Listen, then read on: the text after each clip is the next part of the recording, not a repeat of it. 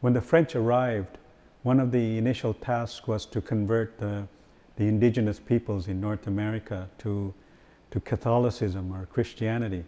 And the French were the first to arrive, and so the Catholics were one of the first religions that were introduced to the indigenous peoples. The Mi'kmaq and the Wolastoqiyik people, they believed that accepting baptism was being incorporated into the French society.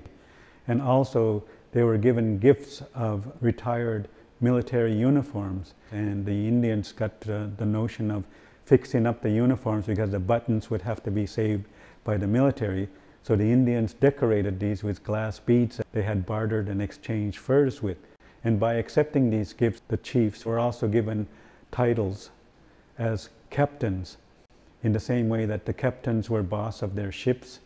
The chiefs were ordering some of their people around, and so they were given the title captain. I carry that title today as a member, a hereditary chief on the Mi'kmaq Grand Council.